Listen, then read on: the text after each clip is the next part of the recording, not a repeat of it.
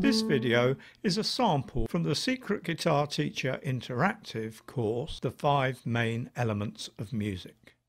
The 5 main elements of music, element number 2, scales, section 2.7, using the major scale, part 5, direct use of the major scale, brackets, graphical pathway. In the last section, we mentioned that there's no reason not to use the major scales in exactly the same way as we've learned to use the blues scales to improvise. By this, we mean learning to use the patterns made by the fingering of the scales and, to some degree, becoming less aware of their actual relationship to the scale notes themselves. In effect, we're going to show you how to jump from the analytical pathway, where you learn scales on the basis of understanding them, to the graphical pathway, where you simply learn a set of fingering patterns on the fretboard. If you've learned the major scale patterns by using the caged system and sandwich exercise, you'll probably be playing mainly within discrete octaves. So if you were to jam over a backing track, say in D major, you might sound something like this.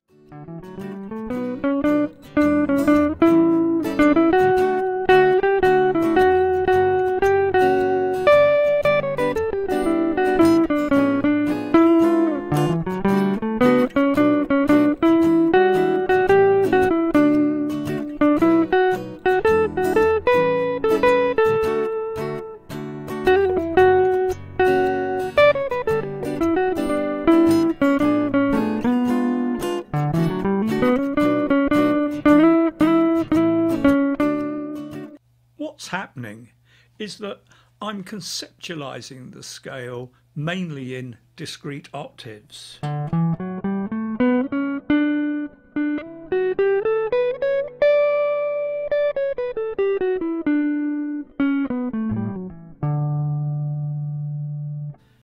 This is, in fact, part of the point of learning them using the sandwich exercises, and it's a perfectly good approach to getting into improvising, especially in a melodic style.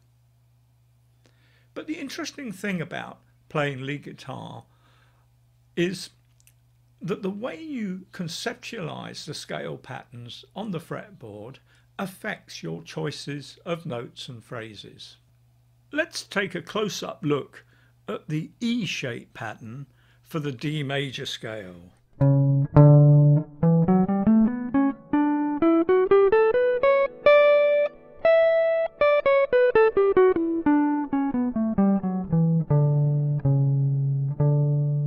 In section 2.5 on how to learn the major scale, we learn to see this as 2 complete octaves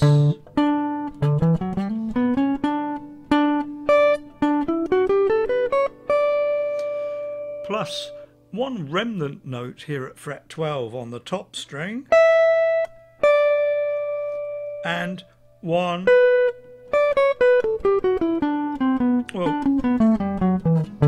remnant note here at fret 9 on the 6th string. Now let's reframe it purely as a set of fingering patterns.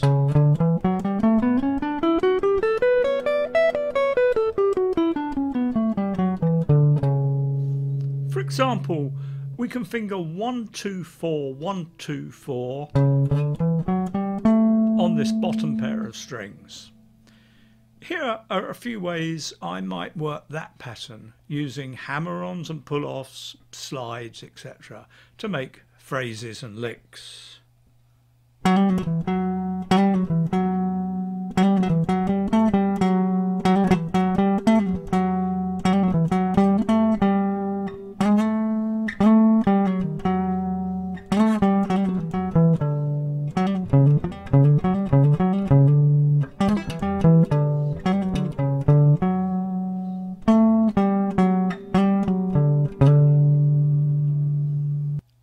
next pair of strings, the fingering switches to 1, 3, 4 on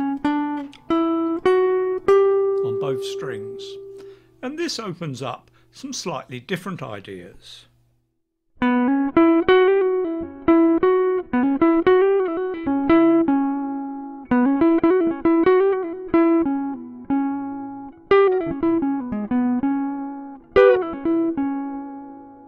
On the top pair of strings we have 2, 4, 1, 2, 4.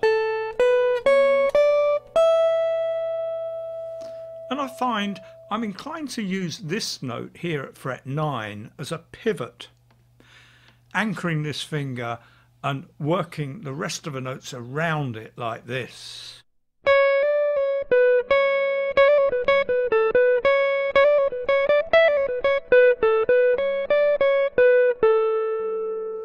I also like working with this little diagonal of 3 notes in a row on 3 different strings.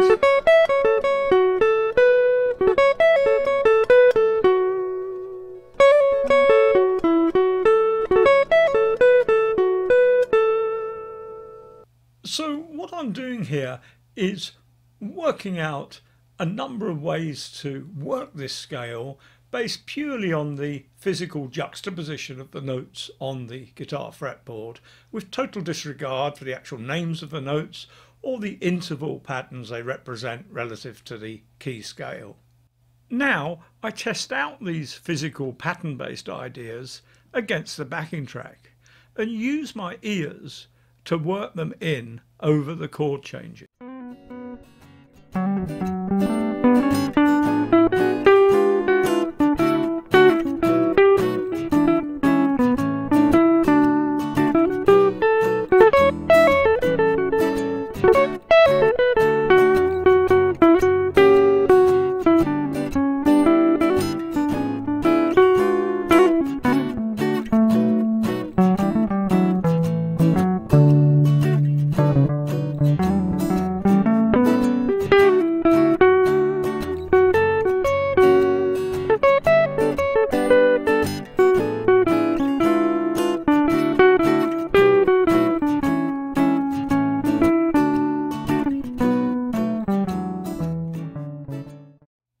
Then I would move up to the D-shaped pattern for the major scale.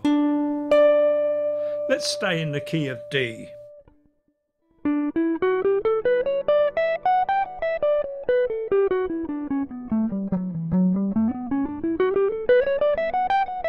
After a bit of exploration, I discover I've got the same pair of patterns as I had down here, 1, 2, 4, 1, 2, 4, 1, 3, 4, 1, 3, 4. But on the top 4 strings.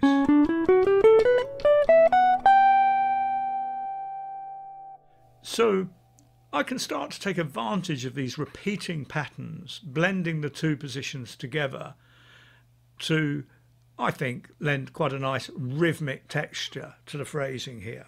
So maybe we can do stuff like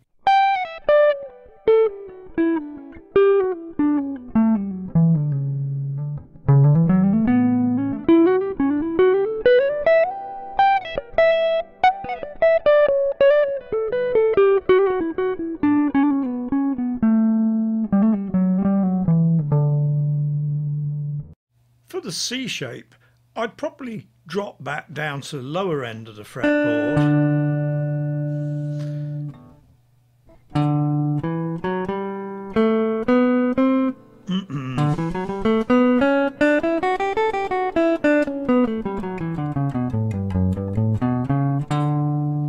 and suddenly our 2 familiar patterns are separated from one another. We've got 1, 3, 4, 1, 3, 4 on the A and D string, but then only 2 notes on the G string before we come to 1, 2, 4 on the top 2 strings. Now I don't know why, but I do find this arrangement does help with sort of smooth out descending runs in this position.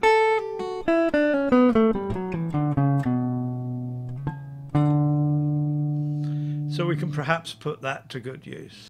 For the A shape, our familiar patterns are disrupted slightly by the tuning anomaly.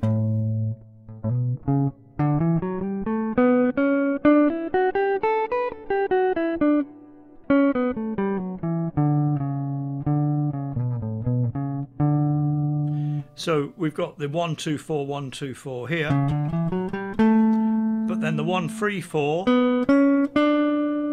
has to stagger up to that position there. So again, I'm not sure why, but I find this position seems to favour ascending runs more than descending ones.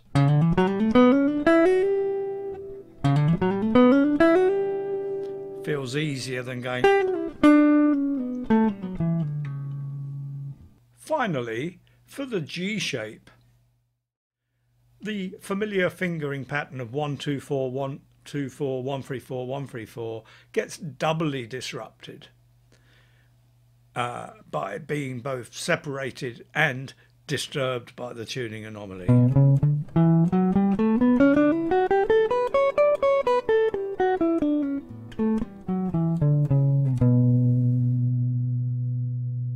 For that reason, I tend to let go of it as a concept in this position. But luckily, this position is very familiar to me for a completely different reason. One that will become clear over the next couple of sections of the course.